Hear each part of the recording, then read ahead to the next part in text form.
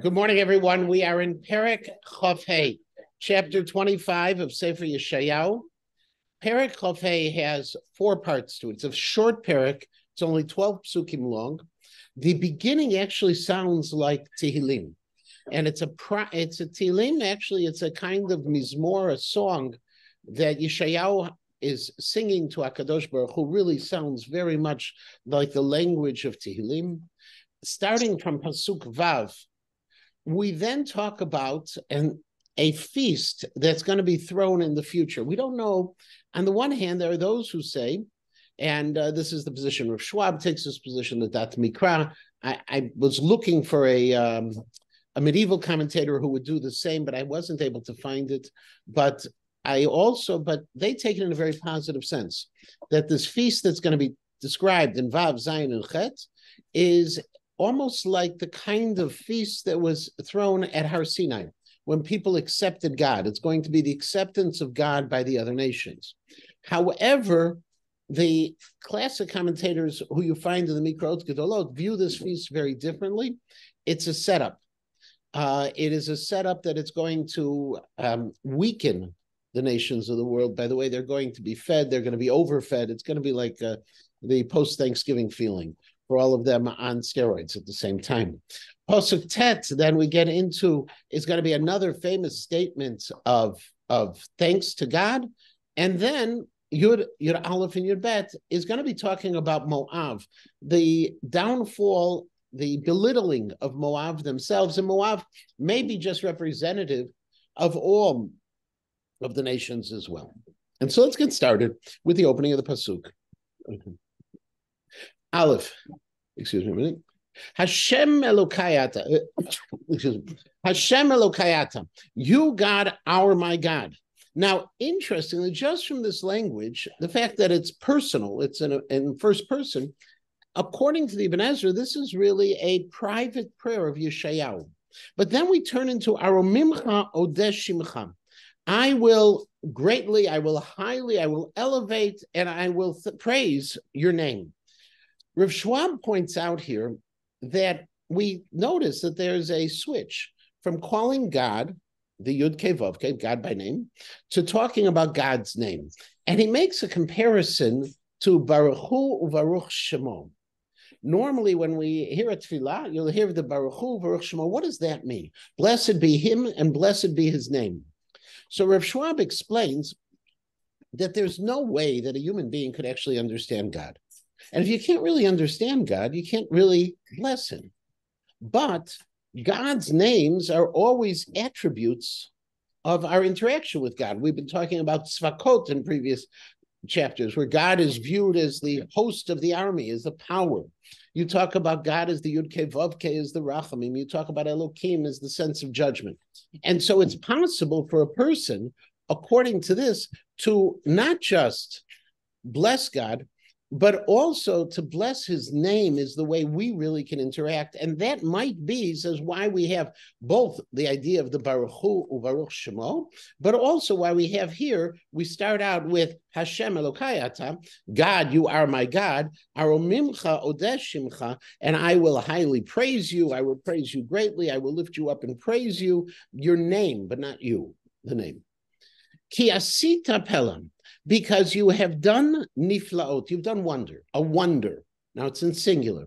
The Ibn Ezra takes the approach that, again, we've seen this before, that many of these prophecies that sound like prophecies of end of days are prophecies that are also understood as the time of the siege of Sancheiriv and Yerushalayim.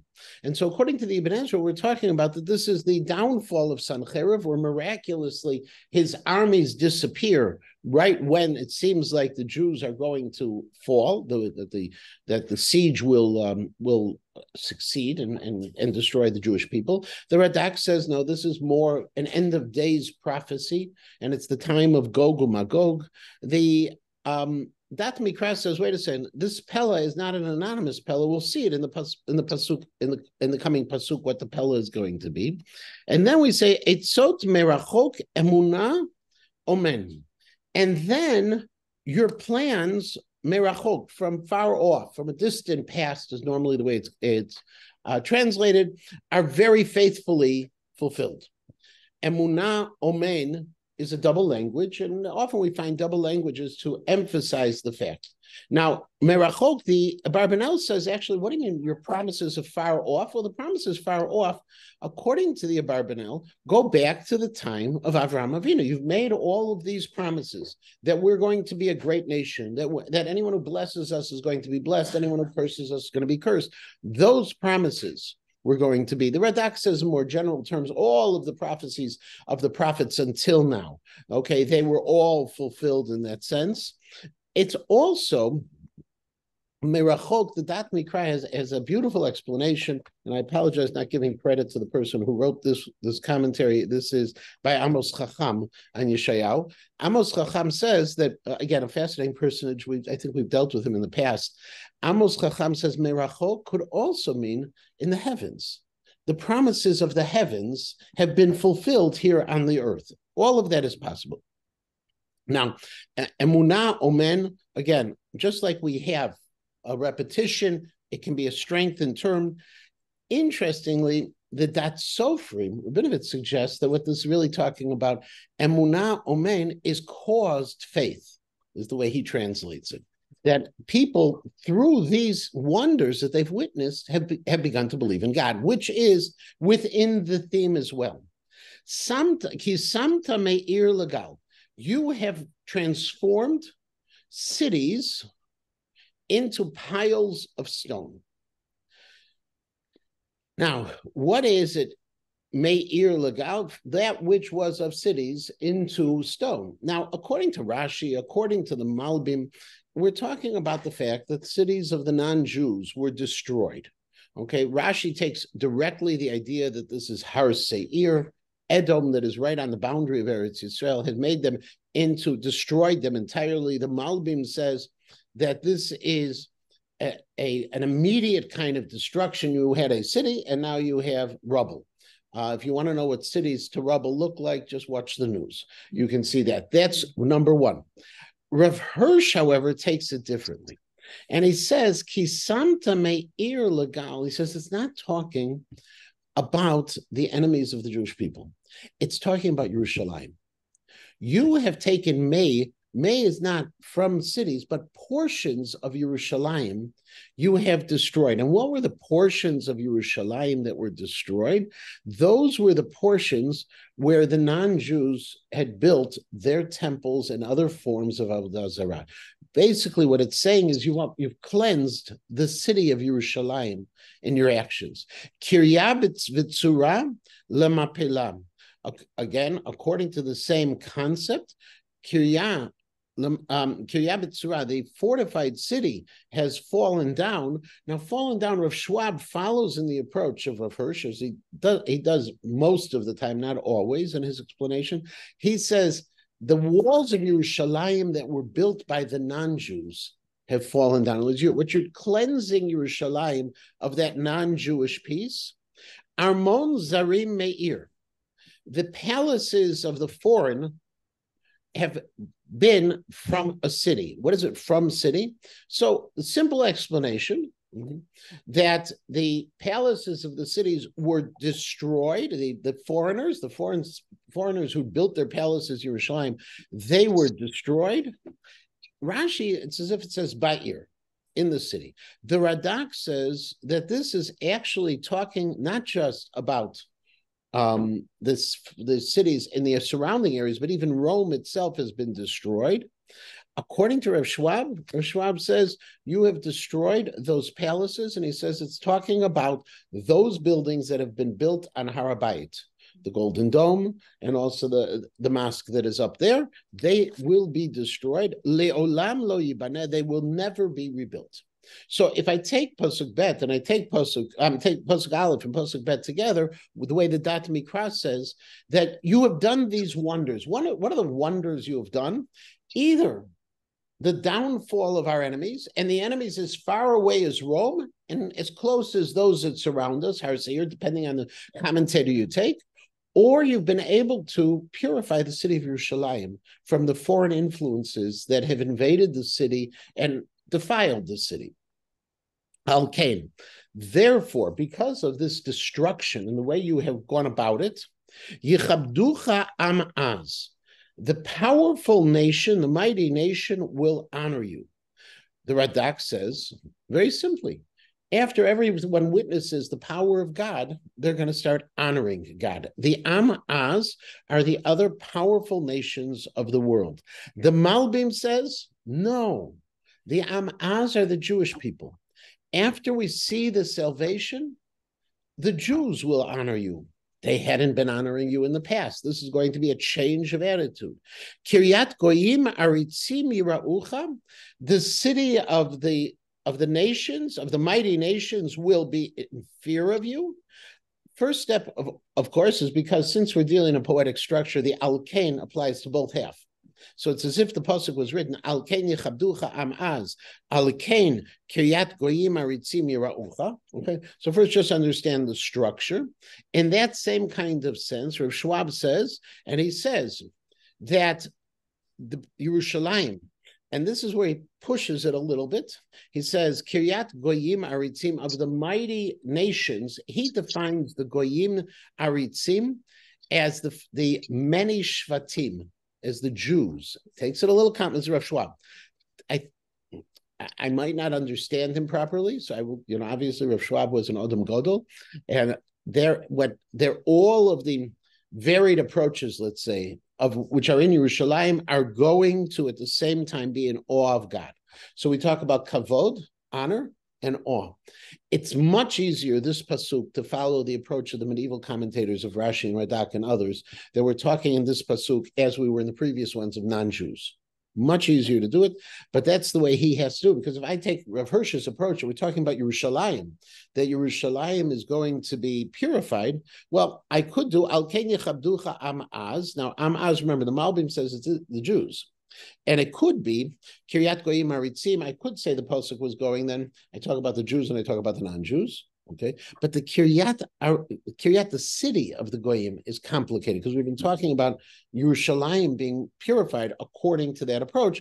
How does that fit in, and how do you do it? Yeah. Also, Yerushalayim is host to basically two Shvatim. I would think Goyim Aritzim would refer to 10 tribes that have already been, if it's the time of Yeshayahu. But that's not as complicated. While it's true that Yerushalayim was divided between Binyamin and Yehuda, Yerushalayim was an international city. It was not international; it was a national city, similar to DC, Lahavdil. Okay, in the sense that it didn't belong to Yehuda and it didn't belong to Binyamin, so it does belong to everyone. So that one I can deal with. That I can deal with. The bigger problem I have here is referring in this same pasuk, Am-Az, the parallel to the mighty nation, is Goyim Aritzim. Normally this refers to the people, okay, Agviyah is a body, okay, so the corpus of the mighty. Now, normally we would talk about other nations, we talk about the Jews as well as a goy. Goy echad ba'aretz, we refer to ourselves. So if I'm using that terminology, goyim aritzim in biblical terms could be goy echad ba'aretz, we are a goy. Okay. And if we're a goy and you're plural, then you have all of the shvatim. That can work. It does work. It does. In modern Hebrew and in modern sensibilities, where we always talk about a goy as someone who is non-Jewish, it's a little more complicated to hear. So I see where he comes from. I hear where he comes from. It feels a little bit more pushed because to refer to the individual shvatim as goyim is part of the challenge. I think they refer to goyim in other instances too. Okay. But so I can hear it, and also on the singular. So in Yerushalayim, they were all united, whereas goyim aritzim, I could see the 10 tribes. They had their own portion, but they were at this point, if it's Chizkiyahu's time. Well, again, if he's foreseeing the victory that would happen, Right. I think it was the 6th year or so that they went out into Gullus in the north. Yeah, so Rav Schwab is not limiting this to Chizkiyahu's time. Remember, Rav Schwab is even talking about the mosques on top of Har Bayit, the mosque on top. But then who even knows which? Right, but we can talk about the fact that this is, a end of days prophecy, post Gog Magog prophecy, and a post Gog Magog tribute to HaKadosh Baruch Hu, and praise to HaKadosh Baruch Hu, where tribes will return and will have identity once again. What part of it? I don't know, but that's something. The Mashiach comes in and solves a lot of problems. Okay. Pasuk continue, and the psukim continue. Pasuk Daled, ki hayita ma'oz ladal, because you were the ma'oz, like a fortress for the person who was impoverished. Ma'oz le'evyon, a fortress for the one who was in need. The difference, by the way, between a dal and an evyon, Rav Schwab talks about this as well. A dal is a person who is impoverished, doesn't have resources, personal resources. An evyon, he's a person who doesn't have the ability to live with dignity, doesn't have, and it can be not because of money, a lack of money. It can be as well a lack of power. It can be a lack of rights. So the Dal and Evyon, while they're parallel in the structure, they are different as well. But Tsarlo, okay, through that tsar that happens to him, the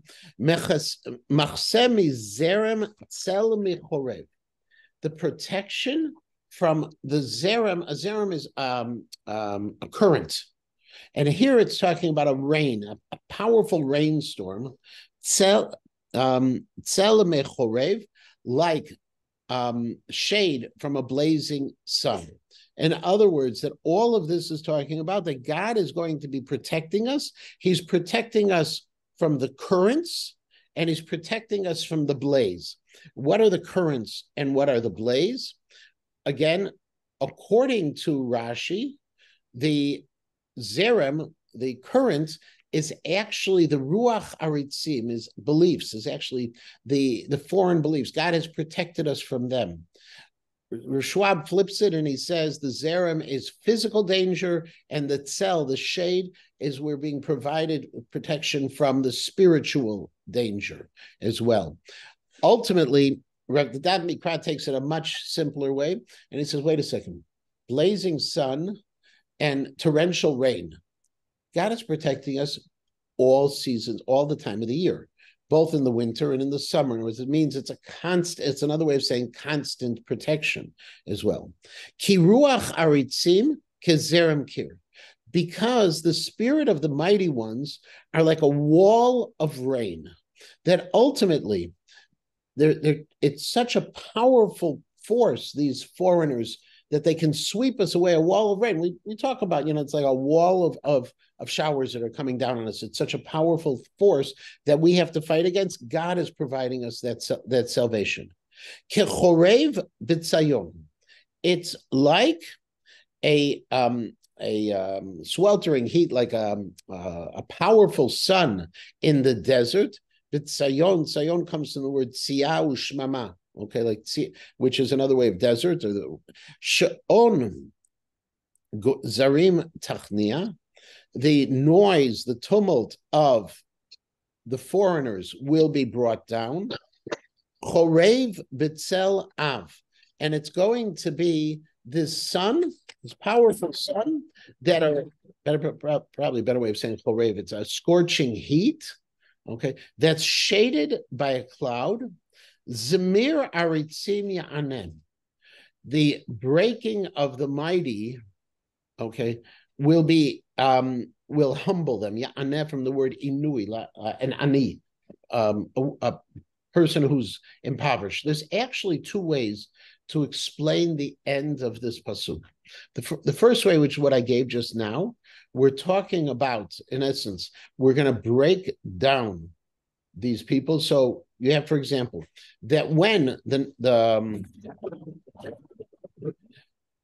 simple explanation is that God is going to protect us, and the way he's going to protect us, he's going to protect us. Chorev b'tzel av, it's like scorching heat shaded by a cloud.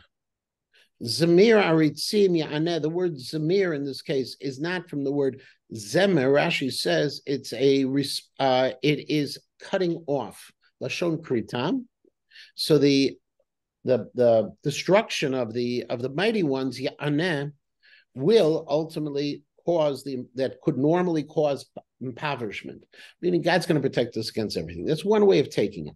Rashi, however, introduces a separate way of translating it. Rashi he says, wait a second, ma'aneh could be from the word, ya'aneh could be from the word respond, that God is going to get, is going to respond to us. And also zamir doesn't necessarily have to mean to cut off. If I'm zmirah is pruning in Hebrew. Zamir could also come from the word song. And if that's the case, the way Rashi would explain it would be that when the non-Jews are singing, then singing what? They're singing their faith in God after what has happened to them, then God is going to respond to them. Now, I don't know how your English translations translate. How's our school translate the end of that pasuk? Pasuk at the end. Scorching heat shaded by a cloud from the breaking of the mighty humble. Okay, so that's according to the approach that zamir is to cut or to break, and that is according to the approach of ya'aneh from the word humble, oni. Okay, anyone else? Yeah, you have a song. So how does it go?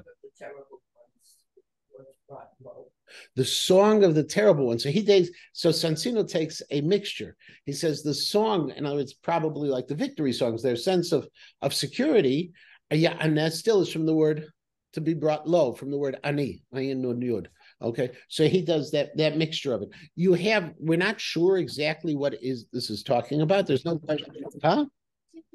TikTok. Okay, well, if Rav Schwab knew about TikTok when he was writing his commentary, he may have mentioned it.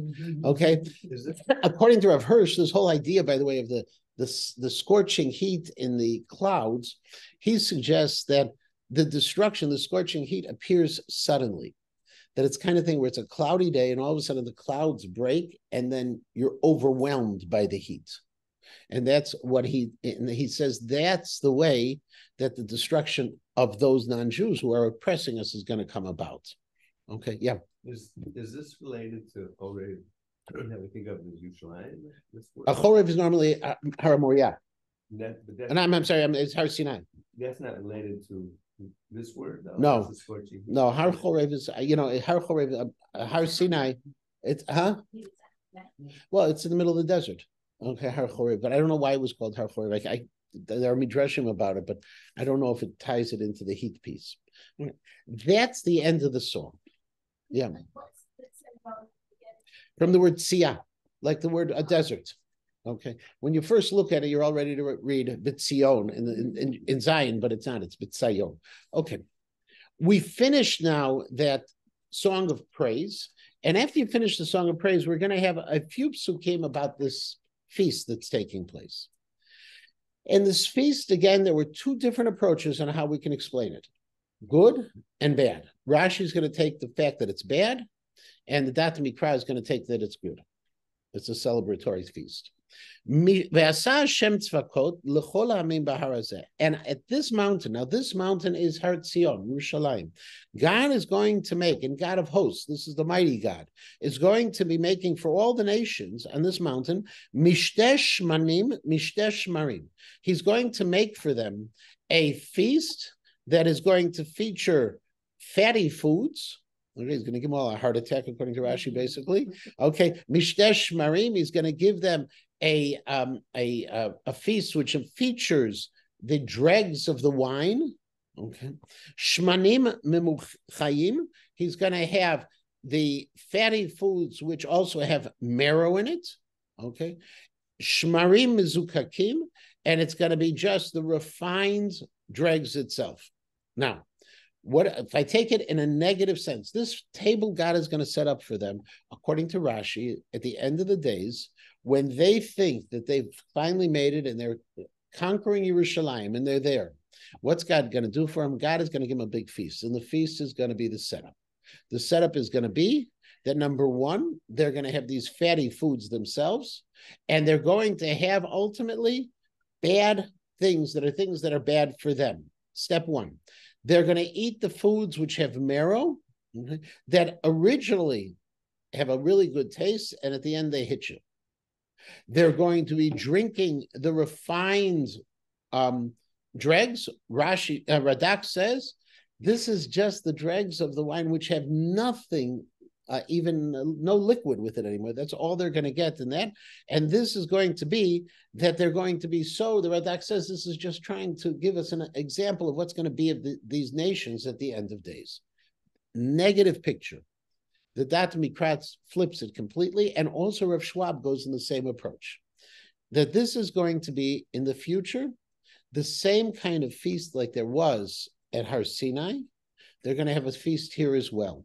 And when we talk about the fatty foods, those were considered good foods. When we talk about shmarim, it's yayin yashan. It's the well-aged wine, not the blue bottle. It's like good wine, okay? And when we talk about the shmanim muchayim, that ultimately these foods, this is the best food that's out there. In fact, the Dat Mikra says one explanation is limchot et hatzalachat. It may not be the foods with marrow. It might be the foods that you lick your plate at the end. It's so good. And when it talks about the shmarim mezukakim, it's talking about the cleanest of the aged wine they're going to have. All of that is great because they're going to be at that point celebrating God. Two completely different explanations of this feast itself. And then Uvila bahar hazeh, and then it will be swallowed up. It'll be closed. It'll be ended. Okay, we have when we talk about talking about putting away the aron, Kibbalat HaKodesh, right? That when they would cover over the aron in the times of the Mishkan to transport it, it's like it's swallowed up by the coverings that they would put over. Uvila bahar hazeh, and God is going to remove in this mountain pnei halot, cover the covering that's over them. What is halot al kol hamim? It's the covering that's over all of the nations. What does it mean? Radak says, remember, this is bad according to Radak. He says he's going to remove Gog and Magog are going to be end. Gog, the mighty superpower that was protecting all the other nations of the world, has been destroyed. Their cover, their protection is going to be moved away. According to that Mikra, this is really a good prophecy, meaning that anything that separates the nations from God is going to be removed. They're going to see God directly in the same way. And also the mask, which is covering over all of the nations, that all of this mask, if it's bad, it's the mask, what has allowed the nations who are not the Jewish people to destroy the Jewish people. They thought it was because of them. No, it's because of God's ultimate plan. And they're the agents of that plan is going to be removed. The Masecha, according to the good pieces, again, that which removes them from people. Now, the difference in a Masecha and a lot provides greater protection. A Masecha provides more personal protection. It's less, think of the word schach. And then we have a posuk that's very famous. Bilah mavet lanetzach. God will swallow up or will eliminate death forever. Now, interestingly, the Radak says, this is a pasuk that is said very often at Levayas, okay? The Radak says it doesn't say Bila Mavet Lanetzach, that God will eliminate death, but Bila Hamavet Lanetzach. It's the death. And what is the death? The death of the Jews who are being killed while we're in Galut. God will stop the nations of the world from trying to destroy us. That's the Radak's approach. Okay. Ultimately, the more famous is the Yalkut Shimoni. The Yalkut Shimoni says, and the Medrash says, that there will be a time when people will stop dying. Okay. And they're going to live as long as the earth lives, which was the original plan at the time of Gan Eden, that Adam and Chava, until they had from the Eitz Hadat, there wasn't going to be death. We're going to return to that state. The Dat Mikra is a real interesting explanation of this. And the reason why it's fascinating is from a pshat perspective, it fits into the psukim much better. Because we just talked about, according to the Dat Mikra, this wonderful feast that is happening. And we talked about the Jews, the non-Jews coming close to God, and all of the things that had separated them from God will disappear. Bila Hamavet, therefore, according to the Dat Mikra, is that even though the non-Jews will see God, they won't be destroyed by it. Now, if you remember back to that pasuk, back when we talk about the way the Aron was being transported, and they would cover it up, okay, and it says that we shouldn't look Kabbalat HaKodesh when it's being packed up. You should only wait until the Aron is done. That word Bilah coming here also is real interesting, that we know that we have to have, there needs to normally be limits between our interaction with God, just like Moshe Rabbeinu. Okay, it's told, no one can see me and continue to live. Just like the Jews had to be away from the mountain. Just like you don't look at the Aron while it is revealed, except for the Kohen Gadol on Yom Kippurim. You don't look at it. All of those things. Well, now the non-Jews are looking at God. And so the response to the non-Jews are, you can look at God. Bila hamavet lanetzach. I am going to remove that threat of death, of trying to come too close to God. I'm removing it forever. Also, Netzach means Hashem. Does Netzach mean Hashem? No, Netzach is forever. Oh, just like for eternity, right. Umacha Hashem Elokim dima me'al kol panim, and God will wipe away tears. Okay. There won't be any more mourning or troubles. V'cherpat amo yasir me'al kol haaretz, and the shame of the Jewish people will be removed. Why? Because if all the non-Jews, and I'm taking this approach, I have both approaches it works. If I take the approach of Rashi and Radak, well, all these nations are going to be destroyed. So when all your enemies are destroyed, you're doing pretty good. The cherpa, the shame of the Jewish people will be removed. According to the Dat Mikra and Rav Schwab, what's happening here, and there's also Rav Hirsch takes the same approach. If I go ahead and the nations of the world accept God, and they're celebrating the acceptance of God, then the Jews are never going to be viewed any longer as a shameful people, as a lower people. Rather, we're going to be accepted as the Mamlechet Kohanim V'Goy Kadosh. We're going to be accepted as who we are, and we're no longer going to be downtrodden. Ki Hashem Diber. This is the will of God. This is the word of God.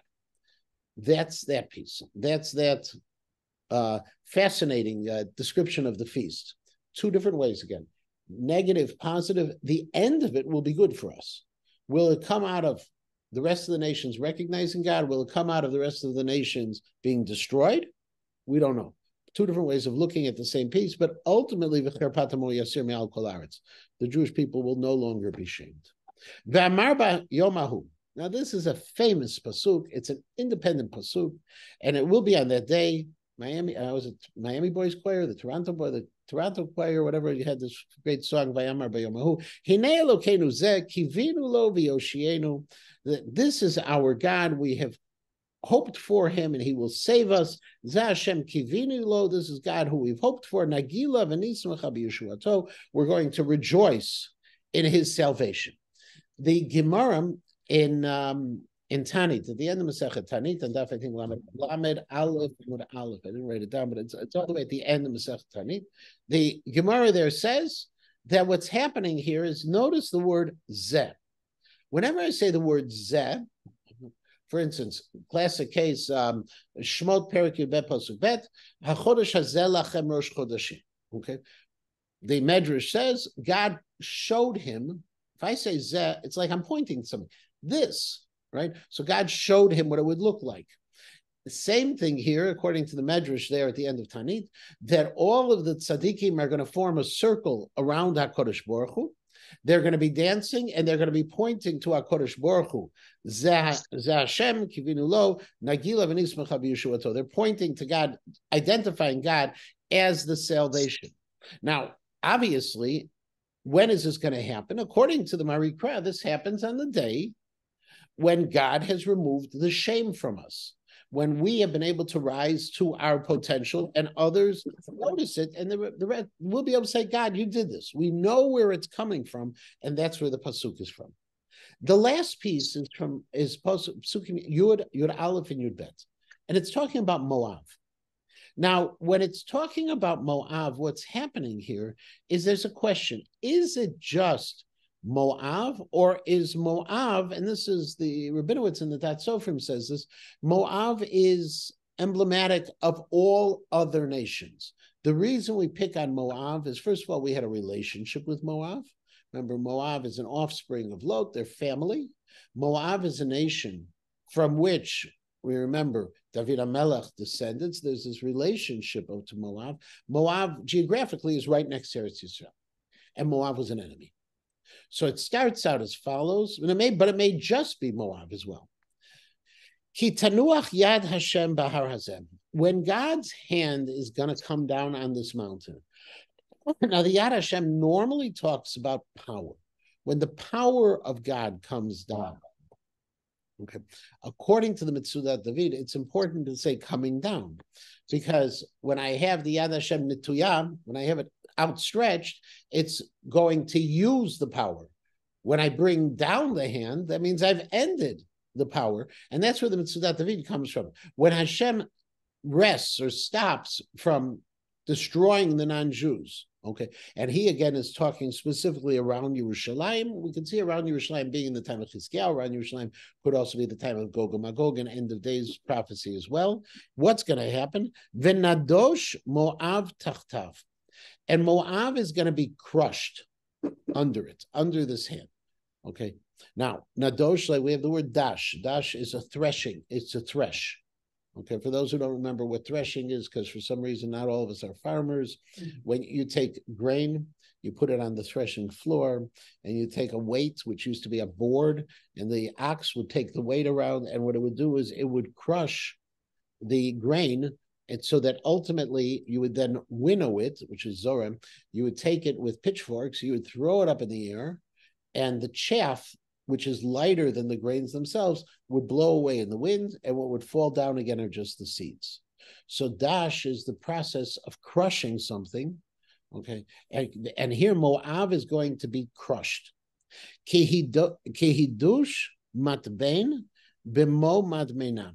It will be crushed like straw inside the madmena. Now, the madmena is matbein, first of all, is like a pile of straw. Matbein is not just straw, but it's teven is the straw, but the madbein is arimat teva. Madmena probably, and while they translate that as waste or dung, I think, I don't know how do the translations go?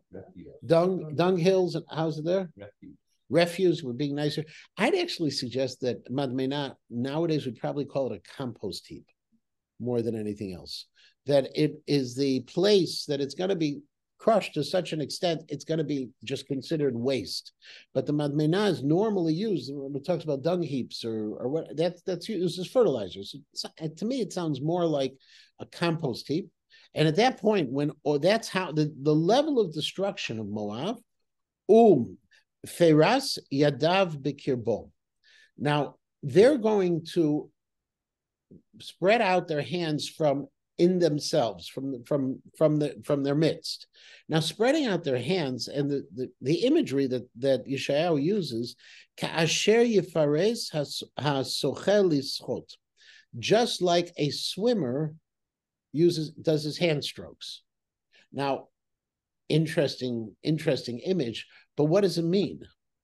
So they're going to try, according to the simple explanation, Dat Mikra does it very nicely, they're going to try to get their way out of this position. Okay, it's going to look like they're swimming, almost trying to get themselves out of this mess.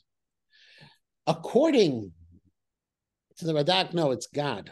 Ufaras Yadav Bikirbo, God is going to put his hands on them. God is going to do this. Okay, and he's going to get them v'hishpil, and he will lower or humble ga'avato, the pride of Moab, im arbot yadav, with the cunning of his hands.